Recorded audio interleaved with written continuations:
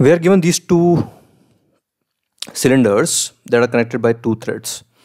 We need to find the tension in each thread. So let's say tension in each thread is T, so combined tension will be 2T.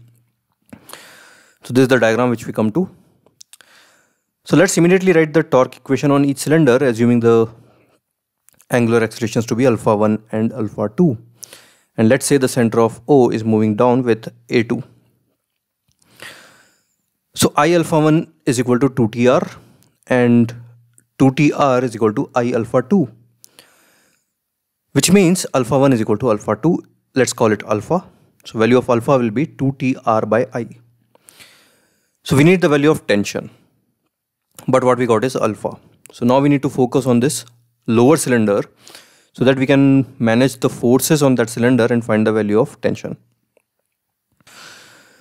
So our force equation on this cylinder will be mg minus 2t is equal to ma2. But we don't know the value of a2. So to find that, let's just see this. This is turning with alpha. So this point is going down with alpha r, which means this point P is also going down with alpha r. And this point with respect to this point is going alpha r down. So net A2 is going to be alpha r plus alpha r.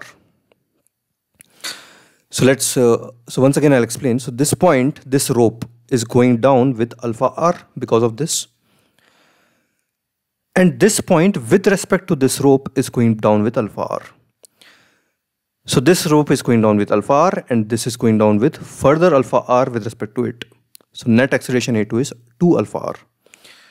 So mathematically A2 is equal to AP plus alpha r. So AP itself is alpha r due to rotation of this cylinder. So this becomes 2 alpha r. And now we'll put the value of alpha here and we get A2 in terms of tension. So we put that value here and then we'll only have one variable tension and we'll get the value of it. Right.